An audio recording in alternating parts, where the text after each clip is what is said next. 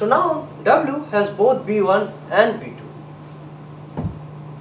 If now if W now sends B1 to X, then X can send B1 to Z and B1 to Y, then Z will be happy, it will get both B1 and B2 next time.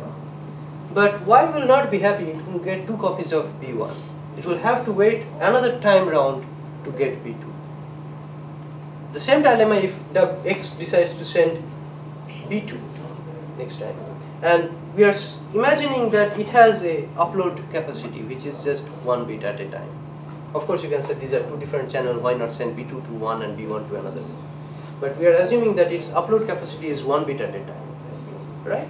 So then, however, if it sends the XOR of B1 and B2, then he has already B1, he gets B1 XOR B2, so he can derive B2.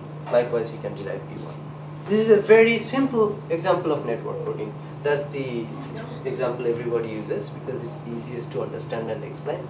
So I do the same. But that's the idea. And using network coding schemes, you can achieve the capacity of a network. So now how do we use that?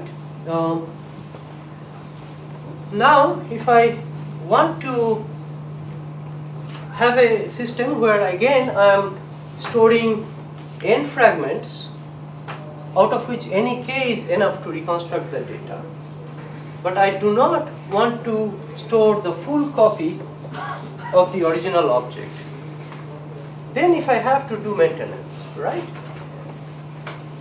And this work assumes that only one node lives at a time, and you have enough time to repair the effect of this leave before more leaves happen. Okay? So this is a very limited model, but it's still a good start. Again, you can extend these ideas. That's why I'm talking about it here in more detail.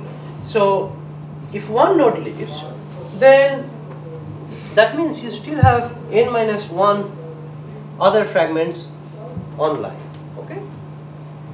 So the naive strategy would be to contact any k of them, reconstruct any k of them or more of them, but you need, the naive strategy would need k. So if I say now it's n bits and k bits, just for the sake of it, may be bytes or blocks, whatever. So if the naive strategy would need k bits to reconstruct a new fragment, right? However, what they say is if you use network coding, you can get only alpha fragment from each of these nodes, all of these n minus 1 other nodes.